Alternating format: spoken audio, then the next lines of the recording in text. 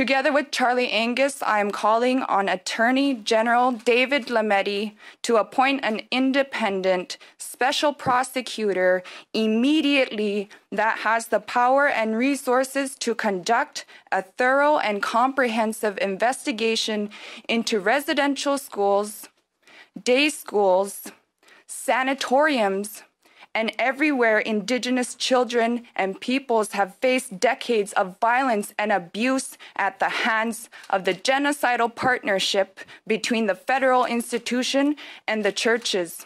Not only do we need truth and justice, but we also need healing. And don't tell me that a phone number is enough.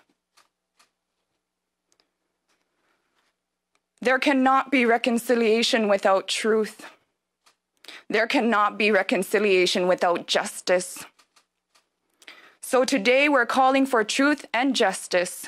The federal government and the church are responsible for the fact that people like Rivoire destroyed childhoods and continue to destroy childhoods today. What began with institutions that were designed to annihilate us continues to haunt our communities today. We need a special prosecutor and an independent investigation into crimes against humanity and genocide. Minister Lametti, don't you dare tell me you can't do this.